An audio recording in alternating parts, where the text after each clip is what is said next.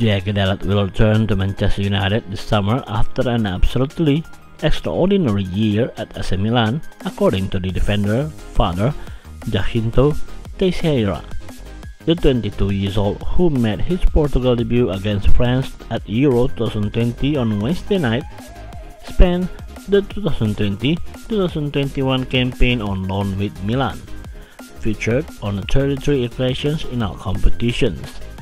The Italian giant are thought to be keen on the idea of keeping the right back for at least another season, but Dalot's father has revealed that his son is heading back to Old Trafford. Diogo spent a year on loan at Milan and will now return to Manchester United, Teixeira told Antena 1.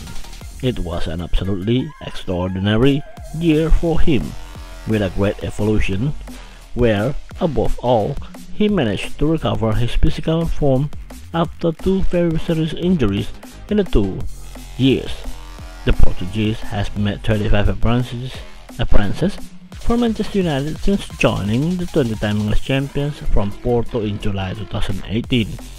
The defender contract with Ole Gunnar Solskjaer's side, who are said to be closing in a deal for Borussia Dortmund's Jadon Sancho, is due to expire in June 2023.